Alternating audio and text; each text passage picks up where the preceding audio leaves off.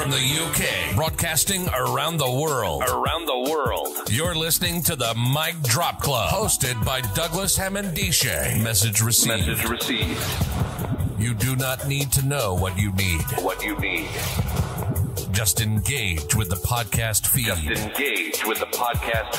Providing weekly insights into cool stuff we've read, saw, did, or heard about what made us say, wow, eureka, damn, nothing is off limits. If it motivates and inspires you to reach your goals, then it shall be discussed. Featuring guest interviews from high performers and people of influence, and weekly awards for the best mic drop moment. This podcast is guaranteed to leave you pumped up for the week ahead. Don't just live life. Make life boom.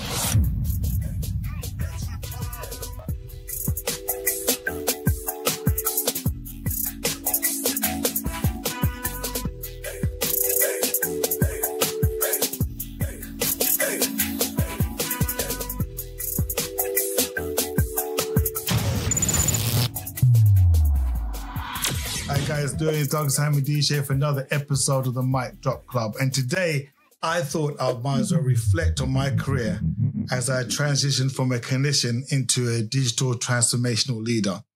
And this is just to share what it takes to make that transition. Because a lot of people have been asking me, how did you do it? Why did you do it? So this is part of a bigger picture in terms of how I got to doing the great work that I do. You know, I find it's an honor, it's a privilege to be in this position that I find myself in, offering value, being able to inform the way care is being delivered across different clinical areas from community to inpatient.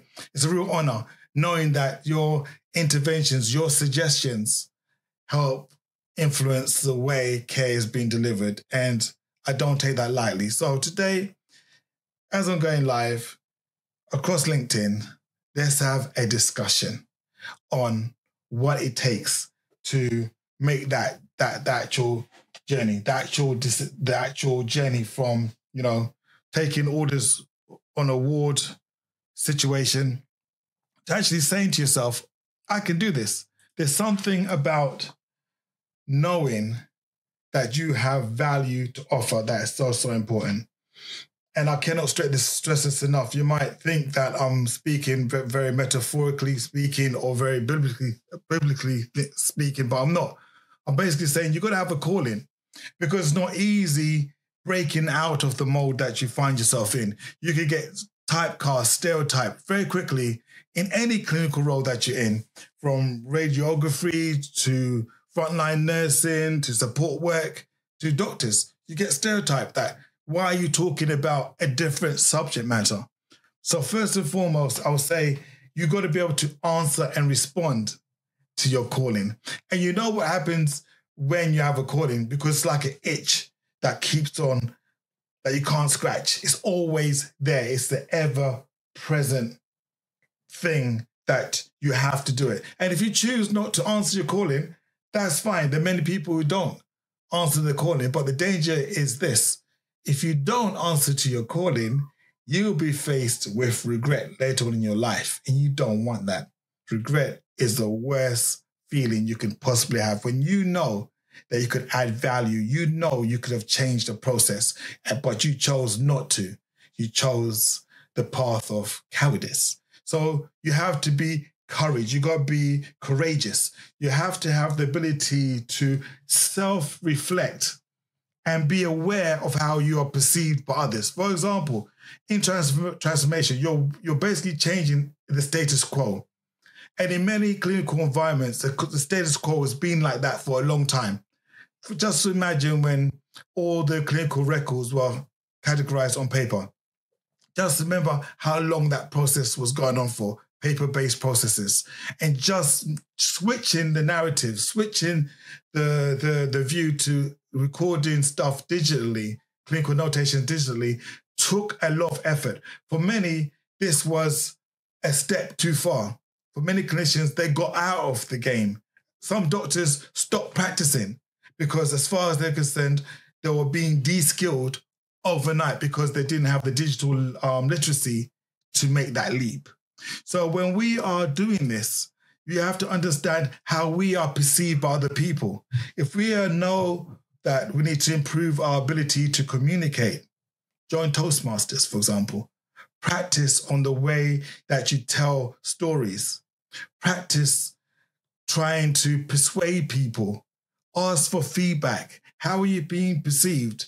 As a clinician, we have what's called the Johari window with the various dimensions that you ask people, do you know this about me? What do you think that I'm saying that's hidden or that I think I'm hiding from you? Just to build that sense of self-awareness is so, so important, because to master digital transformation and reach the zenith, as it were, of being considered maybe a genius in your field, somebody that can really influence and transcend their role they're in, you have to be self-aware all the time. Your awareness level has to be up. Your sensitivity to embracing new information and understanding what you can do with the information has to be so high. Because when we're working in digital technology, those nuances, those little tweaks in language mean completely different things clinically. And this has been borne out of the words such as interoperability, how interoperable systems are. When people can misconstrue these meanings, it's because they're not, one, clearly defined. People don't have a common understanding of it. They can misinterpret it. So if you're working in a digital project, knowing that, you got to be able to then communicate what that literally means clinically to your colleagues. So it's being able to be hyper-aware, a hypersensitivity to transformation is what is required. So don't be scared to go out and seek confirmation in terms of how you perceive yourself, and challenge the feedback that you get. If people are saying you may be coming across too aggressive, you need to work on that. And there's no harm in working on that. You just need to be able to do it. The second one I would say is, and I see it all the time in change management stroke transformation, is this ability to work with uncertainty. When fellow clinicians ask me, Douglas, how did you make the leap? How did you manage to juggle the two? They're looking for basically a guarantee. They're looking for an assurance that if they too do it, they're guaranteed to succeed. In other words, they're risk adverse, right? They want a guarantee that if they do what I did and what other colleagues of mine have done, they too will be successful. And I can't answer that question. Every path is different for every individual. All I can say is you have to first bet on yourself. You have to give yourself the permission to be in the game, irrespective of what your job title says. Like I said in the beginning, you got to be answering your calling. You got to first give yourself that permission to say, look, I can add value. I've got a unique set of experiences, past and present, that will enable me to solve a problem within my community, amongst my peers. I'm that person. I'm that individual. So you got to first bet on yourself. Even when you do that, there's no guarantee. And this is where the magic really happens. Because when you feel that you put all your chips on yourself, you go all in. And it will reflect on the way you conduct yourself. It will reflect on the books that you read, the groups of people that you hang around with, how you network. It has a bearing on all those things. So first and foremost, you cannot be certain in this thing. You have to gamble. But I'd rather gamble myself, this is my philosophy, than gamble on somebody else. I'd rather put a bet on myself and go all in. And then through that, for those people who gamble on themselves, their rewards are so much greater when you succeed. And take people along on that journey with you as well, okay, to try and mitigate that. Growth, right, often requires stepping into the unknown. It's how you learn to walk. Embrace the uncertainty that comes with the change. Understand it, own it, write it down. how you're feeling. Write it down, because you cannot support a digital change program if you cannot embrace that change yourself. Write down how you're feeling and talk to that feeling, because that will be the language you'll be talking to your peers, your colleagues, the people that are going to be on the receiving end of that transformation. Write it down and work with that. Learn how to parry that. Learn how to mitigate those changes, because that is where the transformation is taking place. The third point I want to say is basically being able to align your passion with purpose. Aligning your passion with purpose. Passion, motivation are never guaranteed. They are fleeting. And recognizing that passion and motivation are fleeting, you got to be able to sustain it. You got to know how to nurture your passion by collating and giving yourself opportunities to have sustenance in around your passion and banking it. Because when the passion runs low, your motivation to move forward also diminishes. So first of all, respecting passion and motivation are not always going to be there. You got to be able to create an environment for your passion. I create, like me, a studio in my basement so that I know if I need to create something, some content, I can do that at a drop of a dime. I can just go downstairs. I have an environment to do my work. Because I'm saying to myself, when passion comes, I have a place for content creation. I've got a place to then exhibit that passion. I can articulate it. I can actualize that passion, and I can move it in the direction of my purpose. So I believe I have a purpose. I'm into transformation, people, products, and services. That's what I do. So that understanding of my purpose that I can say to you in one line means I can say no to certain environments and yes to other environments. I can say no to certain opportunities and yes to other opportunities. It steers me. It provides me with my true north. So this is what you need to do. You've got to really understand that passion alone is not enough. It must be aligned to that greater purpose. If you don't know your greater purpose, meditate on it, pray on it, go on walks for inspiration to find it. And if you don't have it, wait for it to come. Because eventually you should know your purpose. I don't believe anyone's born straight away and they have purpose in their head. No, or in their heart. Purpose will come through your experiences, what you've seen, and understanding what grates to you. What change do you want? There's so many naysayers and so many people talking negative that are too scared to put their head above the parapet to bring about the change that they want themselves.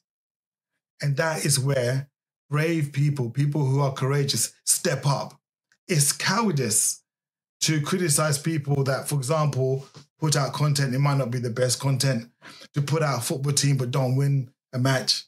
It's easy to critique and criticize. But to actually do it, that's another level.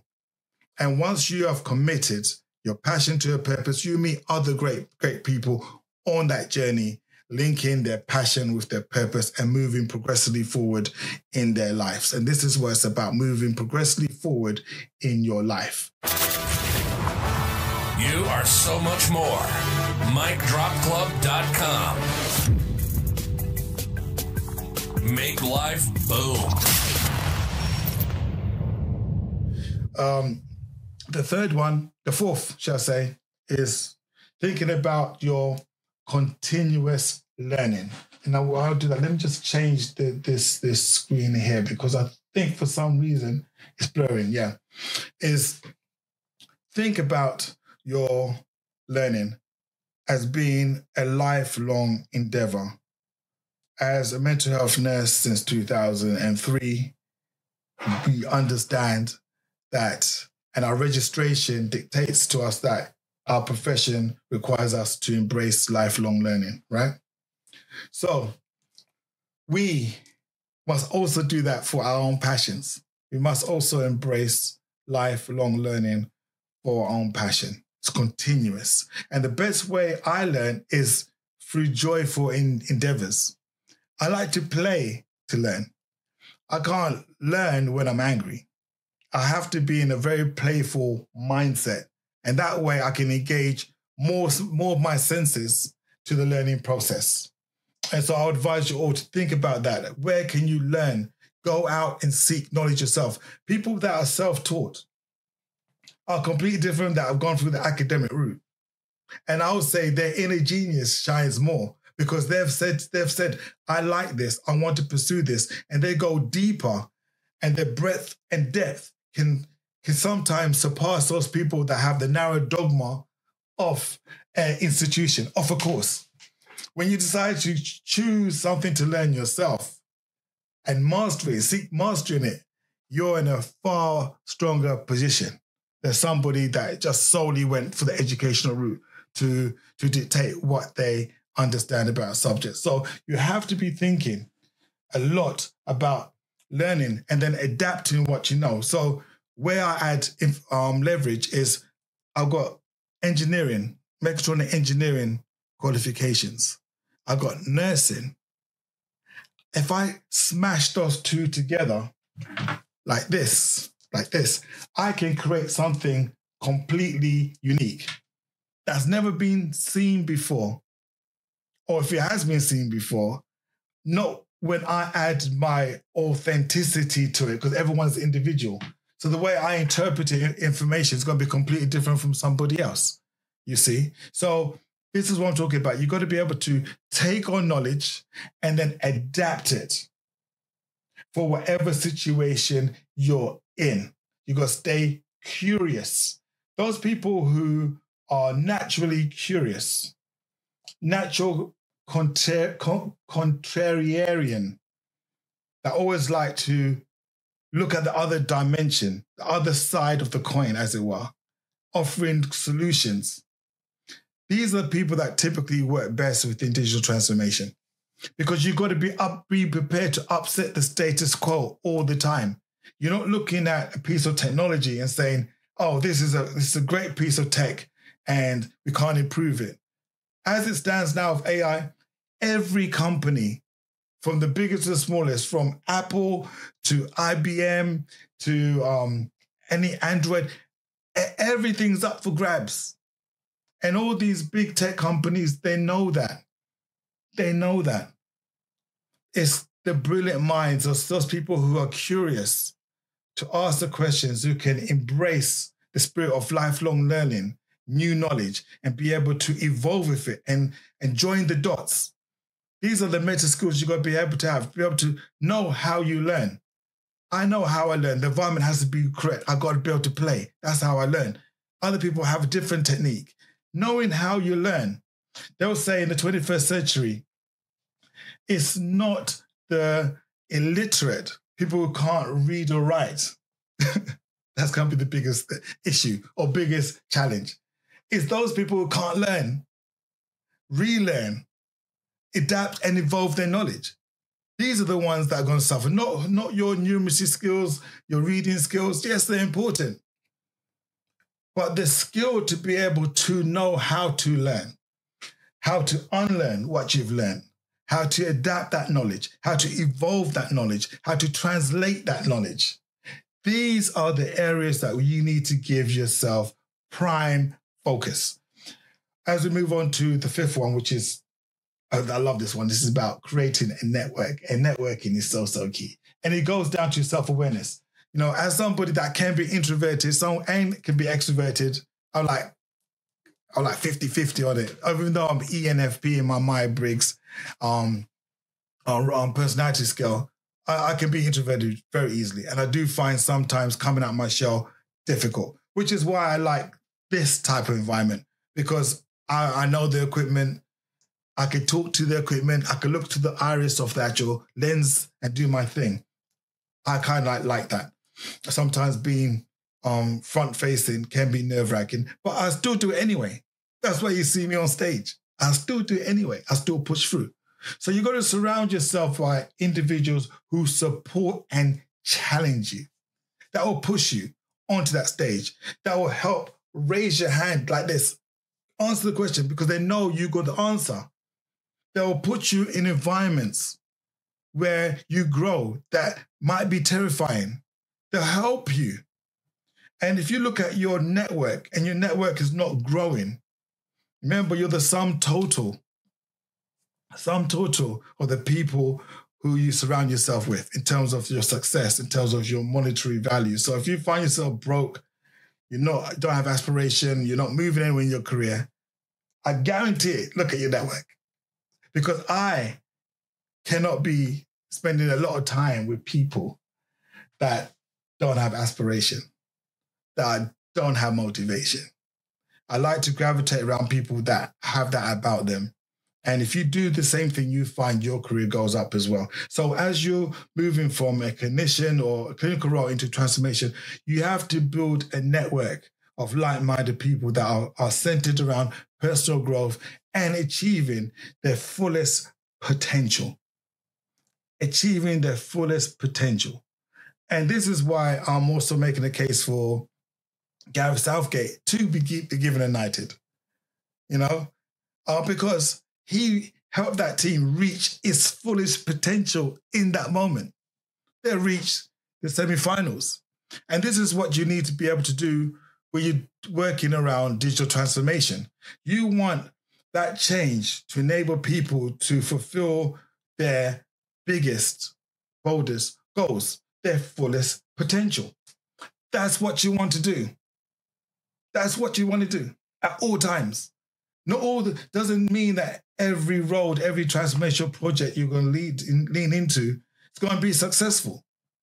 But I would just say the way we frame success also needs to be looked at, because if we have a change program that reveals that people like X instead of Y, that was success. Because transformation is an iterative process. You change after iteration after iteration after iteration. That's what it's about. I talked about courage as well, but I just want to raise it as a separate thing in its own right and talk about boldness. You got to dare to dream. Dare yourself. Come on. Whisper to yourself you can do it. Once you take a courageous step forward in any direction, the way you feel inside changes. That little cat in you, that little mouse in you becomes Mighty Mouse, becomes or transforms from Cringer to Battle Cat. That's what happens when you decide consciously to take a bold step forward. You grow, and your silhouette, your shadow grows along with you. Your network expands. Your influence grows. So take a bold step, okay? Even when you don't feel like doing it, or even when you feel too shy, still do it anyway, okay? And the very last one I want to talk about is there are different styles of leadership and the different transformational leaders out there, the different change management techniques. You need to be leading with your authenticity. Your most authentic self needs to be in play at all times. The second you are being that which you are not, you will struggle to take people on that journey. This is why I remain a clinician. I've never relented on my registration. So when I talk to clinician, I'm being authentic. I'm being my true self. I know my values. I know my principles. I know my beliefs. I do not work on projects that go against any of these principles that I have. It guides me in terms of my actions. It creates an environment for me to operate in where I can put my whole self into. The second you start pretending or being somebody else, being non-authentic, you will struggle in areas where the person you're modeling yourself around is not there. You'll be completely lost. This is why I champion coaching a bit more than mentoring. Because I found from my own personal experience, when I started this journey, my mentors, I wanted to be like them. I wanted to think like them. I was like, what would they do in a situation like this? Then I found when I couldn't think about or create an environment where I could think and replay some of those conversations, I was lost. I have to accept my quirks. In fact, what I would say to you is this.